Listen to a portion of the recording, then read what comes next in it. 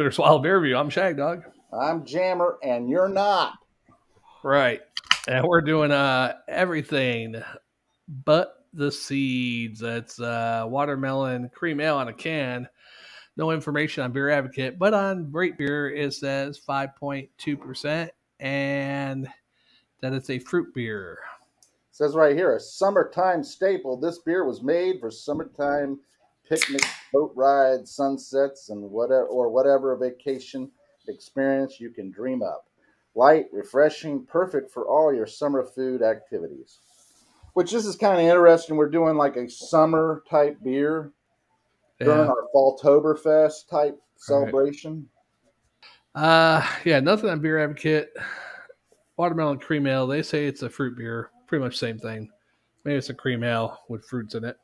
Well, it does say on here that is a watermelon cream ale, 5.2 ABV and 14 IBUs, which is very little bitterness.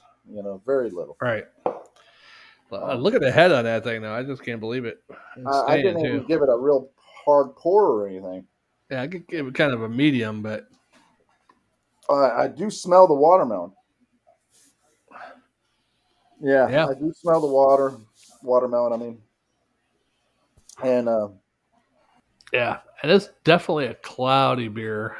Didn't even pour it hard, and I got this frothy head. My head's down to about a finger and a half, but brewed and canned by 1623 Brewing Company, Eldersburg, Maryland. Yep. I've been to Eldersburg many times. Yes. Yeah, it's very, very cloudy. It's not. I can't even see through it. That's how cloudy it is. Through it. It's cloudy, but it does look like it might be crisp. But I'm smelling watermelon, almost like a cream. Yeah, almost a little bit of like a wheat ale smell in there. Huh? Yeah. Like the yeast or something. I don't know. Yeah, it does smell kind of like it might be a little bready. I'm ready to drink it. You ready, Shagdog? Yep. Here's to you. Here's to you, my friend.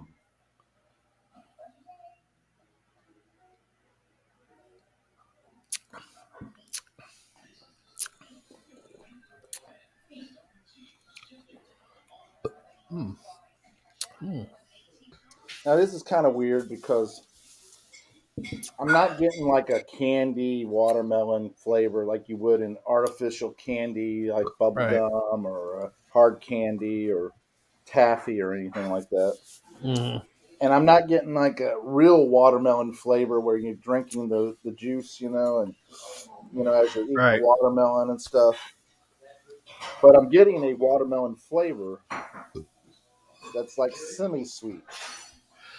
Yeah, it tastes natural watermelon almost, but if it is natural, they can only put so much natural watermelon juice into a product probably, so it's probably why it's not overwhelming flavor of watermelon.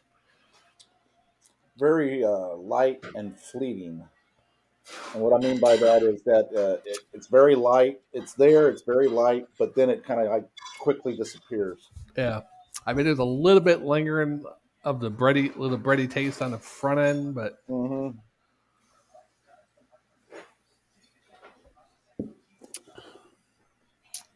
I'm not a big cream ale fan at all, but some of them are quite pleasant. This leaves a little bit of creaminess. Man, these beers that I got from up in Maryland. I don't know if this one came from. It had to come from me, huh? Yeah, it did. But these beers that I've gotten, I don't know if it's the grains that they're using or what, but I'm picking up corn.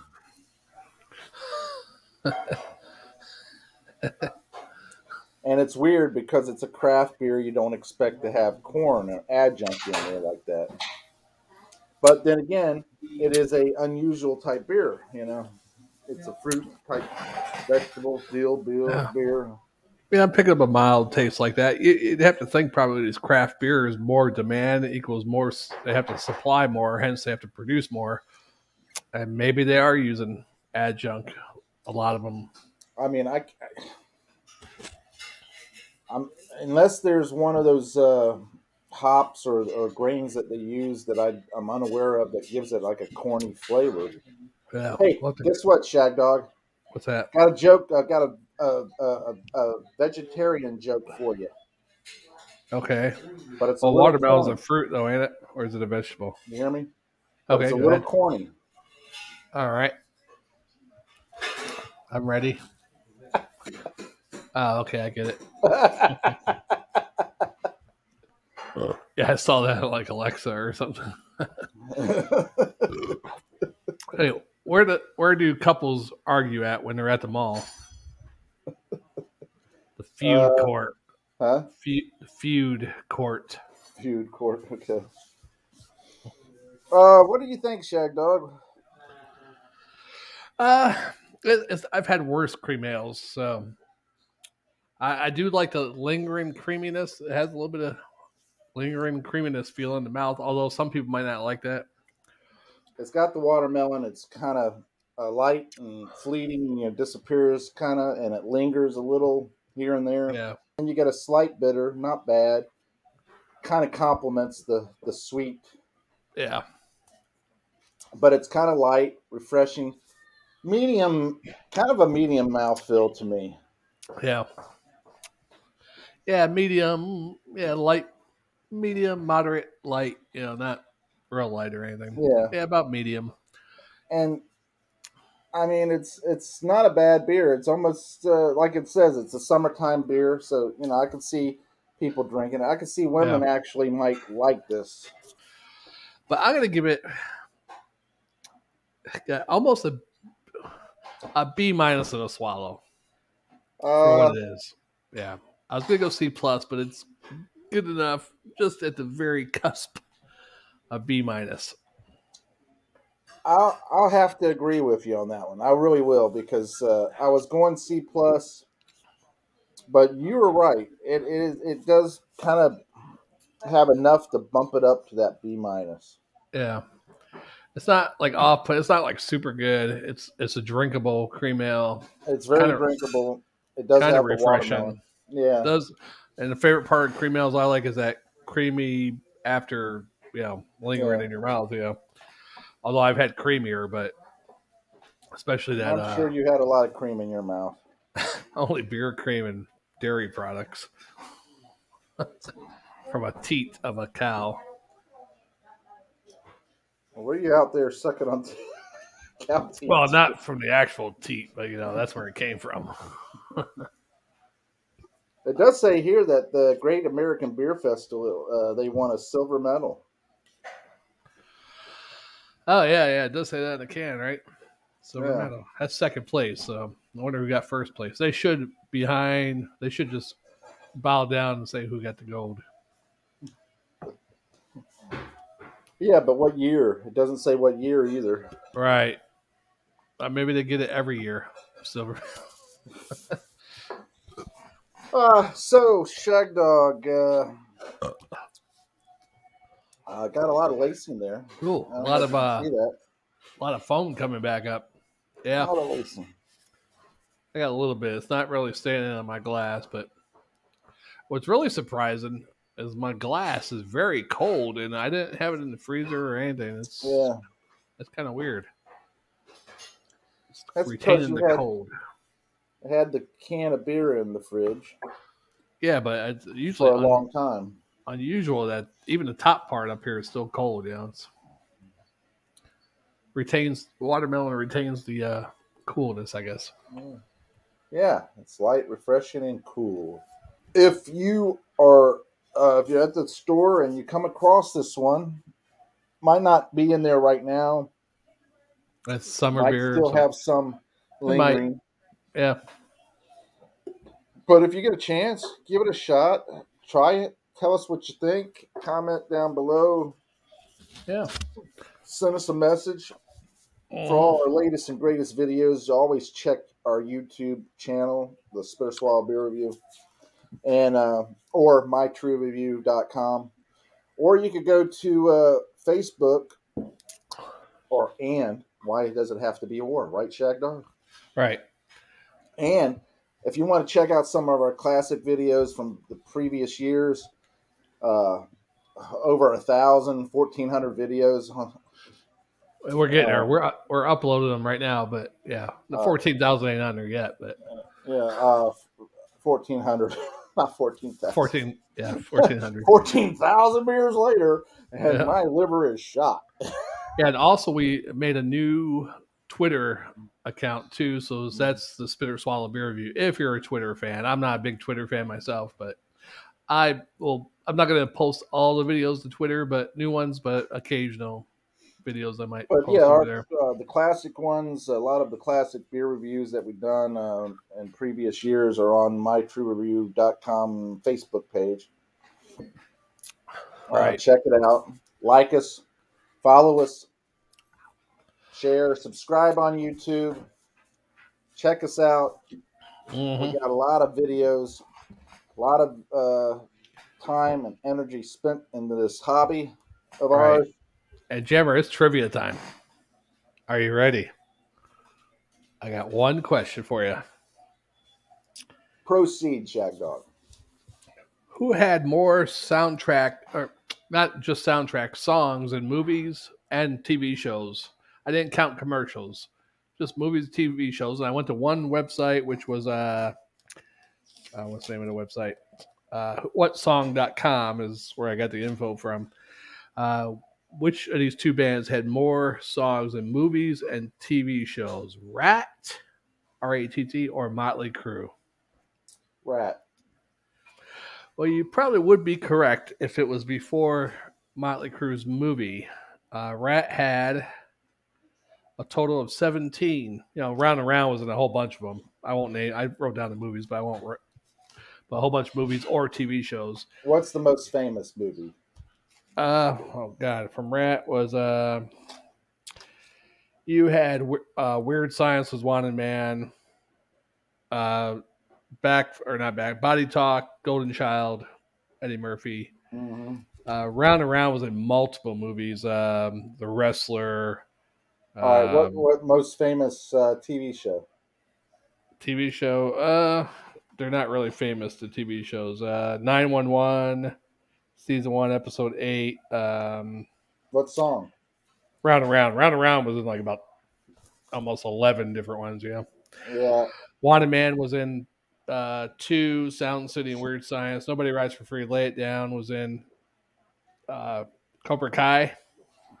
Yeah, Lay It Down was only supposedly in Cobra Kai. That's it. I can't believe name the Rat Out of Cellar songs. You had Round and Round, Wanted Man. Wanted Man, of course. I'm Insane. She Wants Money. She Wants Money. That's the other one I would use. Yeah. That one was it just I'm Insane, Body Talk, Lay It Down. All were in one or just one movie or one show. She wants money. Motley Crue, believe it or not, was only 20. Or wait, what the hell was it? There were only 6 actually. Motley Crue, but the one that put them over the top over Rat was their own movie, Motley Crue Dirt. They had 14 of their own songs in the movie. So that puts them to 20. So they beat Rat 20-17 just by their own movie. See, that's like a win-win for them because, you know, it's a movie about us, so we're getting paid for our story. Right. Then it's being that it's a movie about us, they have to play our songs. Mm-hmm. So we're getting paid for the songs too. You see? Yeah. It's a win-win on every front there. And plus, it probably actually was in the movie too. Right. Yeah, and they have to have more. That's just according to this one website, whatsong.com. They had Looks at Kill was in Charlie's Angels, the second movie, Full Throttle. Girls was in One Tree Hill. Remember that TV show, One Tree Hill? Yeah. Girls. Kickstart My Heart was in Hot Tub Time Machine, and Shoot 'Em Up was awesome in Hot Tub Time Machine. You hear me? And then Keep Your Eye on the Money was in Hot Tub Time Machine.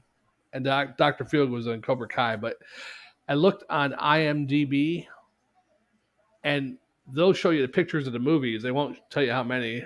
they'll show films, and if you go to Motley Crue on it, I counted to 100, and I saw Rat. Rat had a bunch too, and it included video games and stuff too. So they both have probably well over 100 movies, TV shows, and video games. Believe it or not.